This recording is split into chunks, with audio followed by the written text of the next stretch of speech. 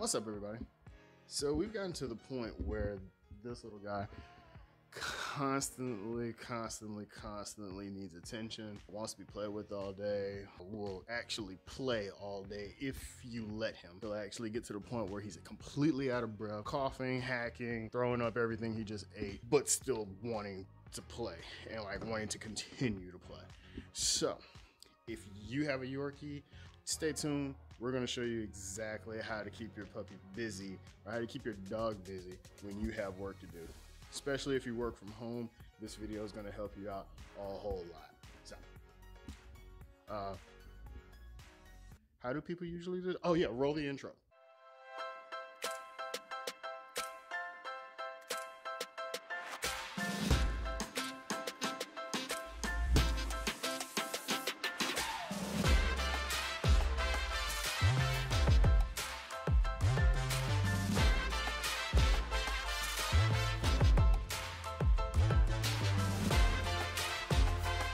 So, first things first, every Yorkie is different, but you will come across a couple of times where you have a Yorkie that just wants to play. He just wants attention. He wants to literally be up under you every minute of the day. And if you're like me and my wife, well, really like my wife, I'm always out and about. But if you're like my wife and you work from home, you're probably gonna go crazy sitting here trying to figure out how to keep this little thing busy the entire time, because as you see, he has his ball and I just ruined that for myself. Now he wants to do this for the rest of the night, and you're probably in a situation too where he wants to do this for the rest of the night. It's cute, it's fun, but if you got work to do, yeah, you can't do this and be on a Zoom call.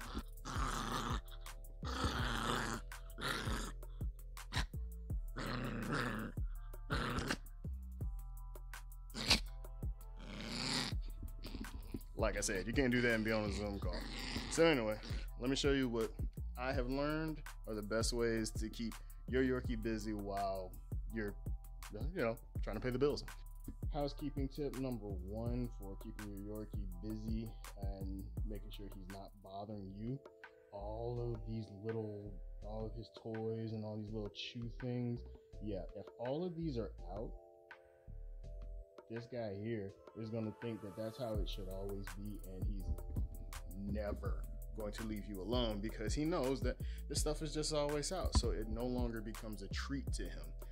So definitely at the end of the night, or even during the middle of the day, after you've noticed that your puppy is playing with one toy, well, you can't see the toy right now, but he's playing with one toy and you see all of these other toys laying around, yeah, take them out of the room, put them in their own special location, even if you can see them. Like, we have this little spot right here. Hey, family. I just put everything right there. He can't get to it unless he decides to be, determined to be a mountain climber. He can't find it. And as you can see, he can see it, but, he can't get to it. He's already gone back to continuously playing with his little blue ball. Hey, Joe. Let's go. Yeah. Say something for the camera. Why not? Okay, apparently there is a treat in there, but anyway. So, yeah. All of these little chew things that he chews on in the middle of the night. Yeah, we're just gonna go ahead and, yeah. So that's one thing. Whenever you have anything laying around, any toys for your dogs laying around, put them away. Next tip, when you're sitting at your desk and you're trying to get some work done and the little one comes bothering you, one of the best things to have are tug toys. We have several tug toys, and as you can see right now, yeah, he's trying to get to this one. We picked this one up at Target. I think it was like $3. There are plenty of tug toys, and you can almost turn anything into a tug toy. And I promise you, it will keep him going crazy. Now, the common misconception about tug toys is that you literally have to be holding it in order for your dog to, tug on it and play with it. But what I have found is that if you have, like, say, some kind of a heavy object that you can wrap this in around the leg of, Or even simply, if you have a short puppy like we do, as he's down there, he's gonna want to tug, he's gonna want to play. So I'll just take this, stick my toe in it, and now he can tug away. Tug, tug, tug. He does have a little bit of strength though, so every now and then he's like pulling me across the room in the chair. But then what ends up happening is, of course, you gotta make him feel like they got a reward, and you'll let it go. He comes back to your foot. Wait for him to do like that, how it's sticking out. Grab it like that, and boom, games begin again. You got your toes on it. Use those extremities, people. Now, I can check some emails. Okay, so another tip for when you're working, you take that special toy that they haven't seen in a while, or that they just decide to want to destroy within a heartbeat. You take it, you chuck it into wherever your spouse is, and you close the door. Now you have peace and quiet for at least an hour, or before your wife decides to try and kill your puppy and you have to come and rescue him. So use that hour wisely. Take a break, take a nap, do some work, preferably take a break, and then go from there.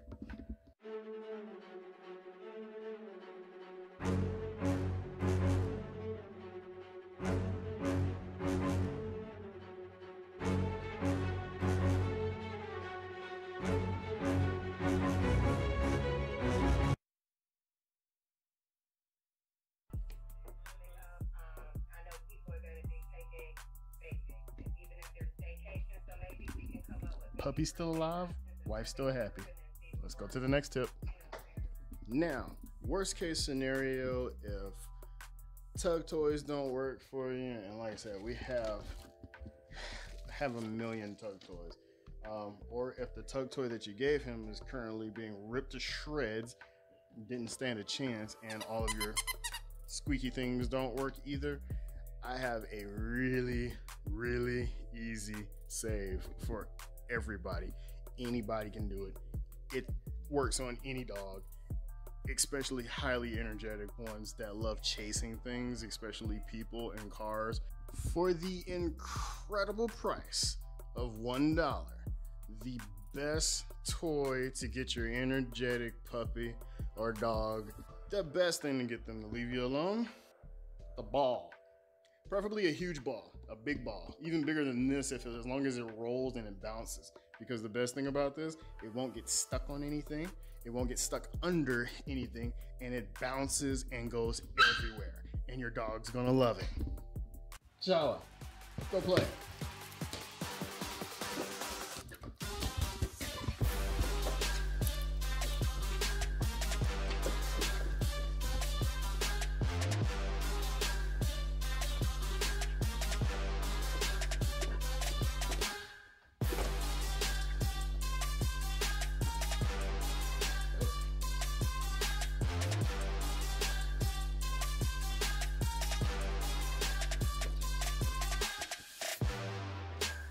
And just like that, you have saved your day for literally, depending on your puppy's energy level, probably a couple of hours. That ball, it's not gonna get stuck under anything. It's not gonna get stuck on anything, and it's gonna bounce around and move around as much as your puppy. And the best thing about it is, for $1, you just got your puppy something that's gonna keep them busy and doesn't get tired and doesn't have to worry about paying bills. So, head to the dollar store.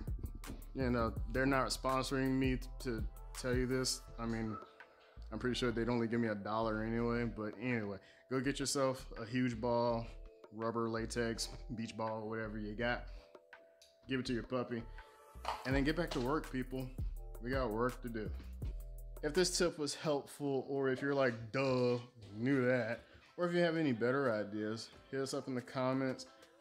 Hit that subscribe button if this helped. Hit that like button if you want to see more T'Challa videos. But other than that, Maddie has some new gear I need to hear about so that I can, you know, keep my vlog game up. And the puppy's gonna go ahead and continue losing his mind with that ball. I'll catch you guys later.